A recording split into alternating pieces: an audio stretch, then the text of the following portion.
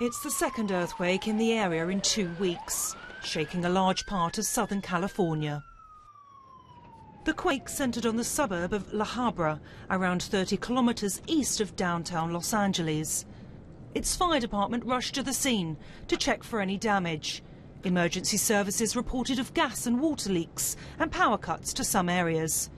Public safety officials said crews were inspecting bridges, dams and rail tracks for any signs of damage.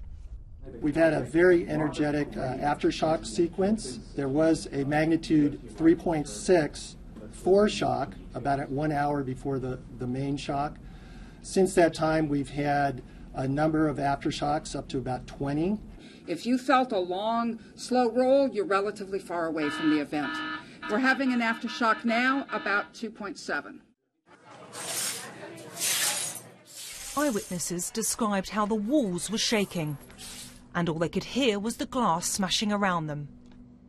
I was ringing up a customer, and I think just suddenly we got a blackout, and the building is shaking like crazy, you know. So, and then I just screamed to everybody, just get out from the store, you know, because everything fell apart from the wall, you know. I can hear the noise.